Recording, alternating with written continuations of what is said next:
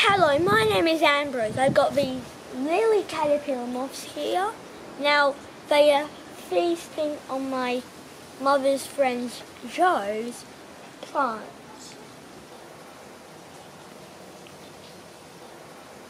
They're all around here. As you can see right now, they're eating them, and they can't be eaten by predators because they're toxic to them. Now, they're very pretty indeed, but they're pests to lots of people. Now they can grow way bigger than the ones you see here. They can grow like so big and so fat, and that's when they will pupate underground. But if there's no food around for the caterpillars which haven't pupated, they will dig under the ground, get to the ones which have pupated and eat them. Oh my goodness gracious me, come here. There is this enormous one down there.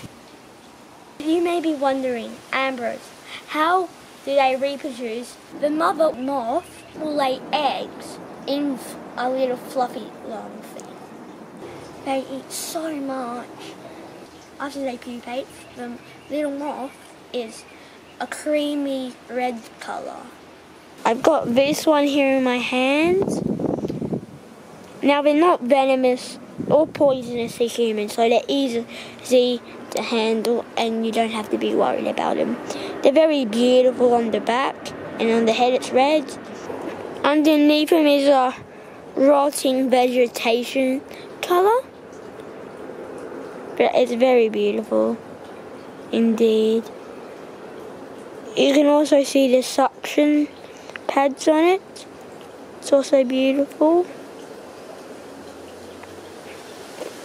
I've never seen completely underneath a caterpillar before.